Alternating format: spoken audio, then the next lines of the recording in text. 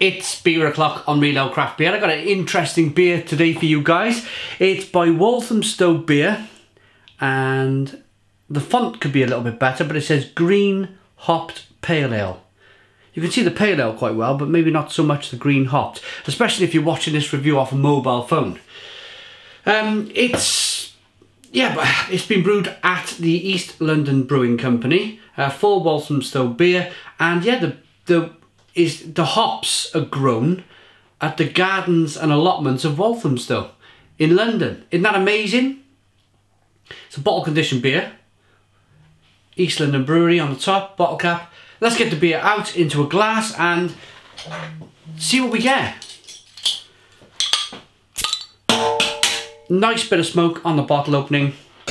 Beer in the glass then.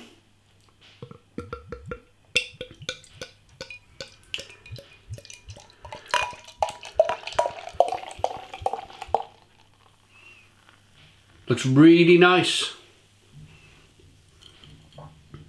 So green hops, I'm expecting this beer to be as fresh as a daisy. I mean, really punching through with the aroma. It's a slightly hazy beer, good levels of carbonation, 2-finger white head. Let's get the aroma.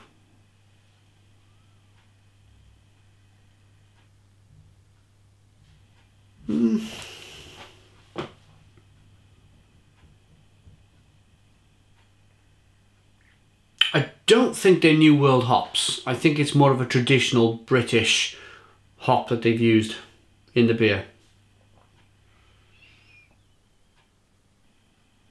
It's not really punching in the aroma.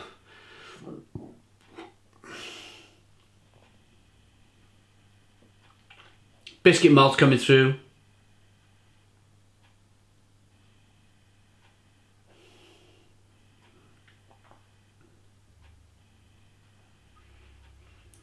Let's dive in. Cheers.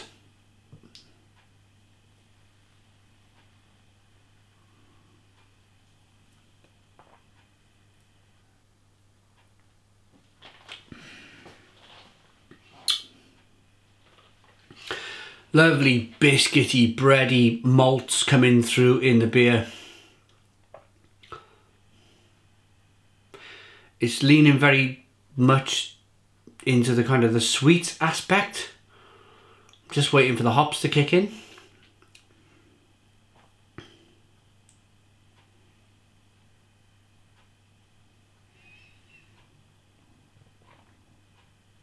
It's very refreshing. There we go. That's a bit better. I think traditional. I'm going to say traditional British hops here.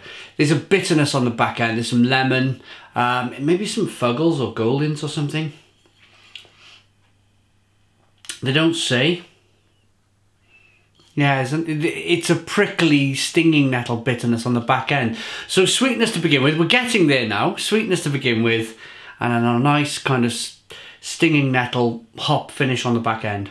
Carbonation pushes the beer on the inside of the mouth. It's a very refreshing best bitter, if you like.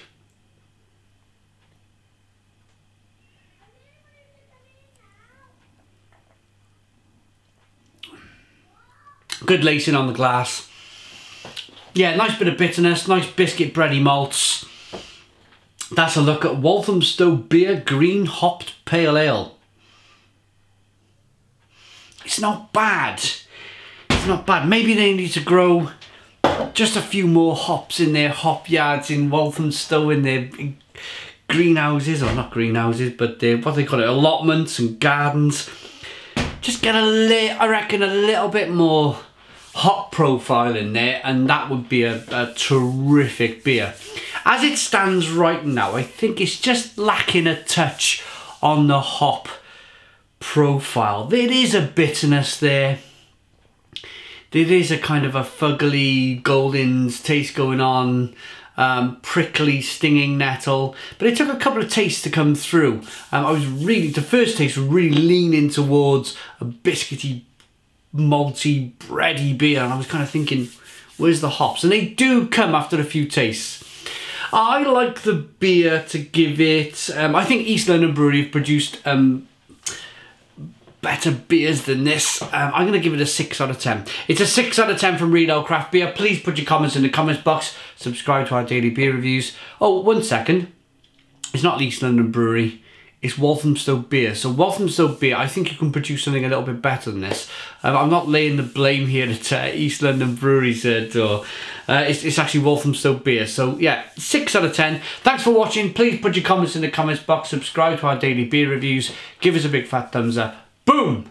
And cheers.